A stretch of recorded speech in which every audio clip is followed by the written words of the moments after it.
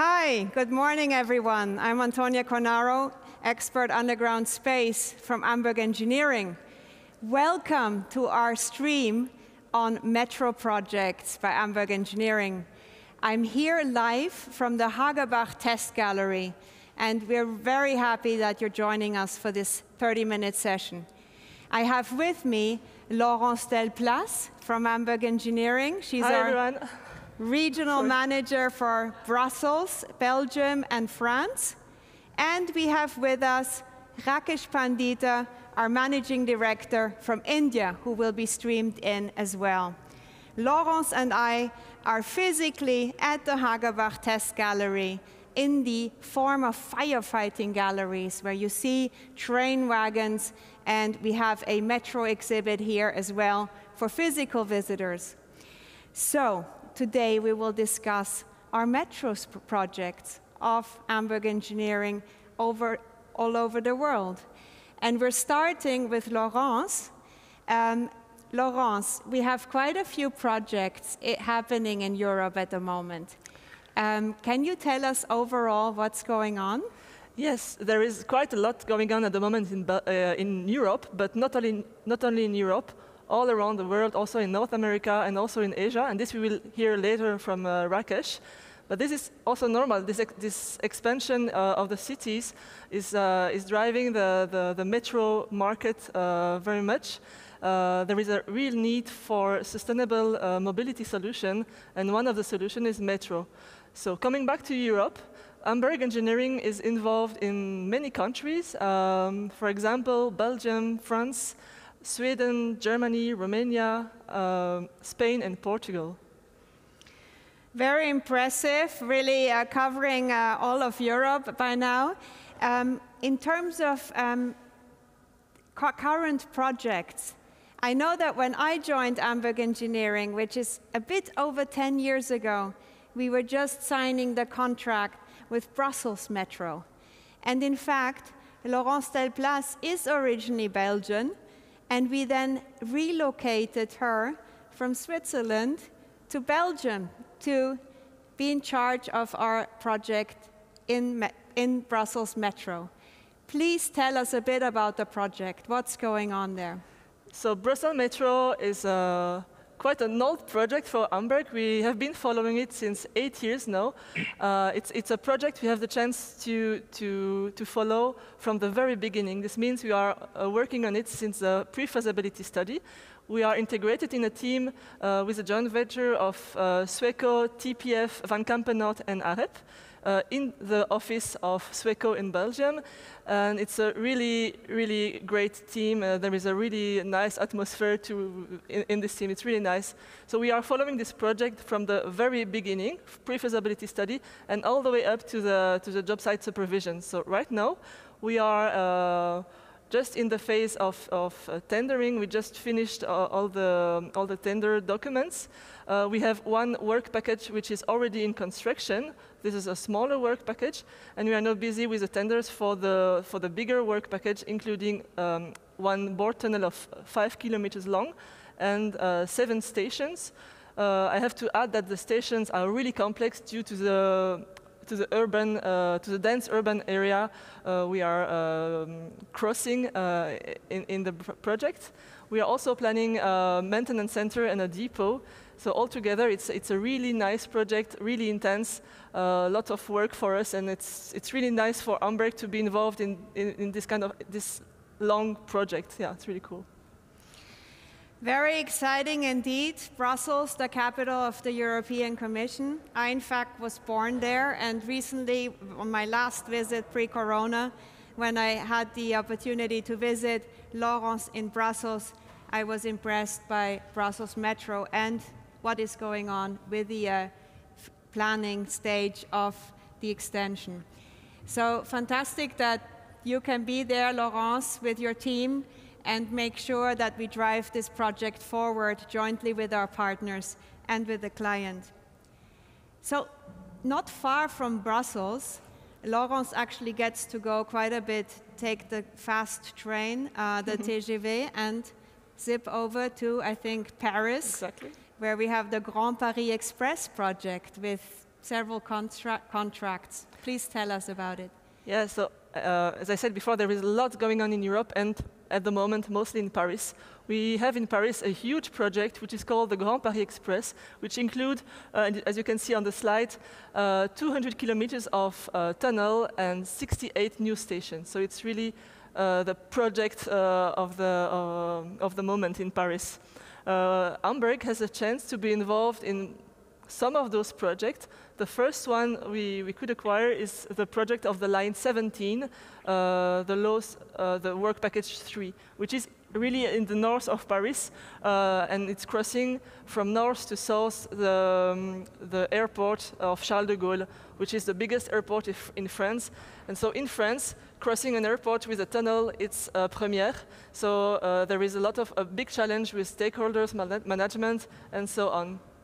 We also are crossing under a TGV line, under RER, so it's really full of interface, but this makes really the project really interesting. At the moment, we are in the detailed design phase. We've been following the project since the basic design, and we are going to be following it until the job site supervision. So this was the first project of Amberg in Paris. But it's not the only one. A bit later on, we were lucky enough to be part of a group to be like consulting a contractor for the line 16 work package 1 during the offer phase, during the tendering. We were responsible of the vulnerability analysis. And then later on, we were also in charge of the line 18 work package 1 project, for which we were supporting the contractor during the tendering for all the settlement analysis, TBM recommendation, cross-passage design, and so on and so on. And also last year we were involved in the line 16 Los 3 projects together with NGE, where we were in charge of the design of the tunnels and also the settlement analysis in 3D of one of the stations. Lately, we have the chance to be involved in a huge project, which is the line 15. It's actually 4 work packages on the east and on the west of Paris. And those 4 projects together amount for approximately 7 billion euros. So it's really a huge project. We have a team of approximately 10 persons working on those design and build offers. So it's really fantastic for Amberg to be on it. This is really quite something that you've managed to build up in Paris, a team of 10 now active on the Grand Paris Express project in several contracts, as you've seen in the overview and in what Laurence told you. But we're moving on, I think, in the European landscape over to Germany. We've managed to do quite some work there in metro development. Which is the city that sticks out the most, or where we've done the most work so far? Yes, for sure, Berlin. Berlin is one of our flagship projects. It's a project we've been also following from the beginning to the end. So you can see it on the slide, one of the picture of the starting shaft of the TBM. So yeah, the connection between the U5 and U55 is one project Amberg has been following. It's approximately a 2 kilometers long TBM tunnel, twin tunnels, so 2 smaller diameters, 6.5 meters each. And the tunnels have been boring under very historical buildings, so it was really sensitive to settlements. And one of the big issue was that the cover was quite small, only 1 diameter, so only 6 meters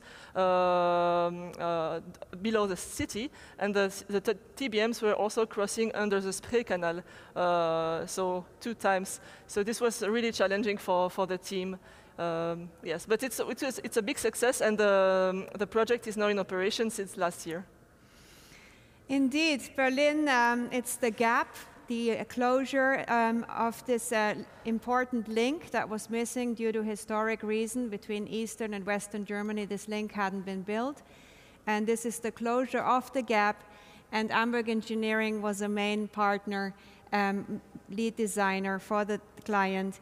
And we've actually had quite a team on this project, and we continue to have a strong presence in Germany with both our regional managers for Germany residing there permanently. And I've seen the project itself when it was under construction. Like Laurence said, very low overburden in the middle of this dense urban environment, underpassing the river and the old historic Rathaus. Okay, but I think we're working even in other cities in Germany.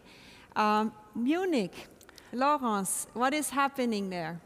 So in Munich, we are at the moment busy on the design of the extension of the metro line U5, so in the city center of Munich. So as I said, it's an extension. It's an extension of approximately 2 kilometers. It's again two-board tunnel of approximately 7.5 meter diameter. So it's also a really nice project in a challenging geology with groundwater pressure. What would I say? There is also a lot of historical building that we are crossing below, so lots of challenges. We are responsible for the whole tunnel design, the cross passages design, and also the shafts. So yeah, we have a team of 7 persons working on this project, together with ESP and VTM.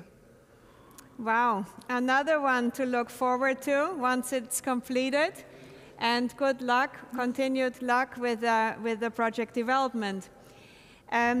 We now want to hear a bit about our Indian projects. We will get back to Laurence in a while.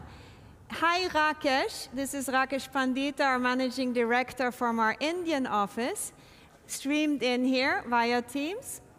Hi, Rakesh. Hello, everybody. Hi. So we would like to hear a little bit what's going on in India in metro development. All the cities in India are growing massively, and there's enormous requirements for infrastructure, and especially mass transport infrastructure. So I'm pleased to say that Amberg Engineering India is very active in this market. Rakesh, what is going on in India overall in metro? To simply put it, a lot is happening over here. India is a developing country, and urban infra is the flavor of the times. All the development which happened in the A towns is now moving to B and C towns. So we see a lot of projects which are currently under execution, which are likely to be opened up in near future. So there is a lot of activity when it comes to urban transportation. And we are very happy to be a part of this journey. Very exciting indeed, Rakesh. And I think one of the major projects Amberg India is working on is Ahmedabad, a city that we don't know so well in Europe, but that is massively growing and has a large demand for metro. Please tell us about the Ahmedabad project. So Ahmedabad is in the western part of India, and with this project, Amberg Engineering for the first time in India took the entire responsibility for not just tunnels, but also the stations.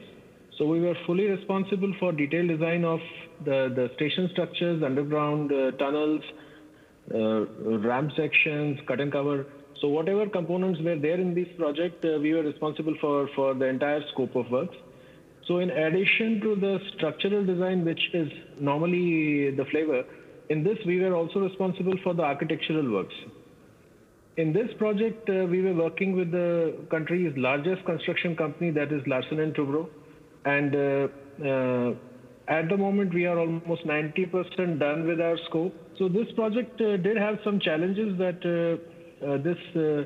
the board tunnel section passed underneath a functional railway line, and also it passed under the old city of Ahmedabad. So there were a lot of structures which were vulnerable, a lot of historical buildings on top.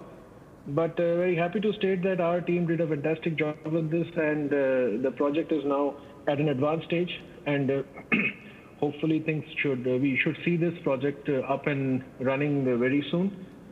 So basically, this had got about 4 kilometers of alignment length, and it had 2 stations. Good luck with that. I think that's a really important connection that you're creating here, and it's wonderful that Amberg Engineering India is so strongly involved in this project. I also would like to say that our Indian office is based in Gurgaon, which is just near New Delhi. I think we have a big project going on in Delhi itself, right, Rakesh? Can you tell us about it? So it's not a very big project. It is the package is called DC06. We are in this project working with another major construction player, which is Hindustan Construction Company. The alignment length in this project is about 2 kilometers, and this has got a 1.2 kilometers of boat tunnel with 1 station, a cut and cover section, and a ramp. And this is part of the phase 4 expansion of Delhi Metro. As you know, Delhi Metro is the largest metro network in India. And now we are entering into phase 4 of this expansion, where there is a lot of activity which is going to happen. What was different about this project was that typically, historically, the works for the drawings and all used to be done in 2D. So in this project, it was mandatory to go for BIM. And as you know, Amberg is one of the few companies who's fully BIM compliant as per market needs. And we did deliver to this project, or we are delivering this project fully from BIM. And there was another additional requirement which came when we started this contract was that reinforcement detailing was to be done in BIM. And this was a mandatory condition. We took up this challenge, and we're very happy to state that for the first time in underground metros in India, the reinforcement detailing is being directly issued from the Revit models, and no 2D activity is performed for the good for construction stage. So this is a good achievement for us, I believe. Going forward, what is happening is that we have a new requirement again, that is to implement 4D BIM solutions on this project. That is that we will be linking up the project planning with the BIM models, and then we'll have a real-time update of the project progress and deliveries coming out from the models. So this is going to be another feather in our cap. We are very excited about it. It's a challenge, but we take it up in a positive manner. And to state the status, currently we are about 60 to 70% done with our design scope. And in next 2 to 3 months, we should be completing our design phase. That's it. Wow. I can only say continued success, Rakesh, you and your team, on this important milestone, and fantastic what you've achieved on a BIM level here. Okay, I need to ask you also about another really big city in India, Mumbai. Who doesn't know Mumbai? Mumbai, of course, has metro, and Mumbai, of course, is involved in extending it and constructing new lines, I imagine. Is Amberg Engineering India involved in Mumbai Metro, and with which contracts, Rakesh? Yeah, of course we are involved. This was an initiative taken in 2016 when we decided to step into metros beyond tunnels. Till 2015-16, we were only providing tunnel solutions. But with this project, we got into a joint venture with Stoop Consultants. We are the lead of this joint venture, and the scope comprised of both architectural and structural works for the entire alignment, which had ramp, cut and cover sections, boat tunnels, stations, everything. Quite a complex case. And in this project, we are working as detailed design consultants to L&T Stack joint venture. And this has got 3 stations, as I said, 2 stations, MIDC and SEEPs. These are cut and cover stations. But the third one was where our experience with NATEM design came into play. And that was Marol Naka station, which is a station built using NATEM, which has got 2 long platform tunnels alongside the station body. And so this is a complex case which we have delivered. The project also had some interesting situations where we had to pass underneath huge buildings with deep foundations. We had to cross below an active elevated metro line. We had to cross below some flyovers. But as I said, our team again fared quite well. And we're very happy to state that this was the package which, out of 7 packages in this entire line, which achieved its design approvals ahead of others. This was also the project we saw the first breakthrough of this line 3. Out of the many breakthroughs which happened subsequently, package 7 had it first. So these are some highlights of this project, and as of now we are almost 90% again done with the design activities. Project is moving into the construction phase, and we hope to see it operational in coming years. That's the first project that we are involved in, package 7. The second package is package 2 on the same line. We are working as lead design checkers for package 2, and the contractor in this case is HCC, again, Hindustan Construction Company. And we are responsible for the review of structural works, architectural works, and also MEP works. So that with these 4 projects, I can say that we have made a successful entry, although we are still, we don't have a very long list of projects, but all of these projects are quite interesting, and in a short span of time, we'll have very, very strong credentials in this market, and that makes me happy about it. Wow. So that's about the projects from India. I can imagine that makes you happy, Rakesh. That's quite an achievement on both contracts in Mumbai. And I think your clients must be very happy, and hopefully your staff is happy to be working on these exciting projects. Do please also visit our virtual booth today, where we've uploaded all our projects currently going on in Metro, all over Europe, all over India, and all over the world, for you to see in more detail what we do in all these places. Rakesh, I will come back to you in a minute. Or did you want to say something last thing about Mumbai? No, Mumbai, okay, I think that's I've covered fine. it. Yeah. So I want to now switch back to Laurence and hear a little bit about, you know, we've managed as Amberg Engineering to really develop our skills, to develop our competencies, to grow with our projects, and to really develop new solutions for our clients. I'm curious, the industry is changing so much, and there's so many requirements and demands on our urban centers, on our urban populations, on urban mobility. Where do you see that going in terms of metro tunneling, Laurence? Is there a lot of change happening, what you see? There is a lot of change happening, and I think most of it also goes in the direction of sustainable metro and transportation.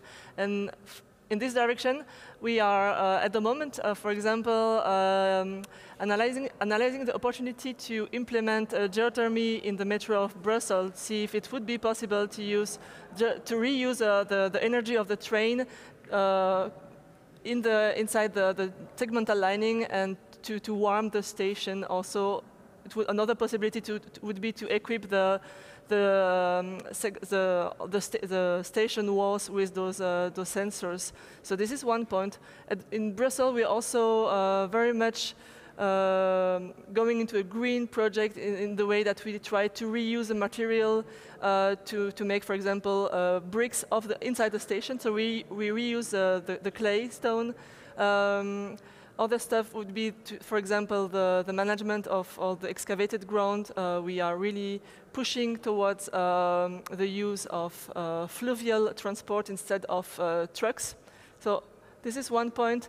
And the other point, of course, is digitalization, the use of BIM on project, and for example, also 3D geological modeling. This is what we do on the metro in Paris, and this is really, really successful for us. Yes. Wow, I think we really can bring valuable contributions in that sense. And I think we can indeed really harness so much energy from the heat created in these metro tunnels that is now actually being wasted most of the time, and there's new solutions possible. And it's really great that Amberg Engineering is a driver for that and is involved in these kind of new ways of also coupling metro tunneling with harvesting energy sources, but also to further develop our digitalization and our digital models and our geo and 3D modeling capabilities. So good job on that. Rakesh, the future of metro tunneling in India, what do you have to say if I give you 1 minute to sum it up? So first thing is that the design landscape is changing very rapidly. We have moved out from 2D production in last 2-3 years to BIM models. And in last 1 year, we have moved from BIM models to reinforcement detailing from BIM models. And now we are moving from reinforcement detailing in BIM models to linking up the planning with the real execution for project monitoring and proper MIS. So this is a very rapid change which has happened and which is now the order of the day. And we really would like to congratulate our clients like Delhi Metro, who have pushed us into this. Us, when I say us, I mean the designers, into adopting these new technologies.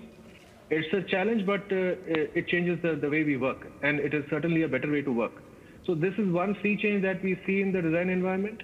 And when it comes to what is happening around, well, as I said, India is growing. There are strong tailwinds to support a decade of growth in urban infra.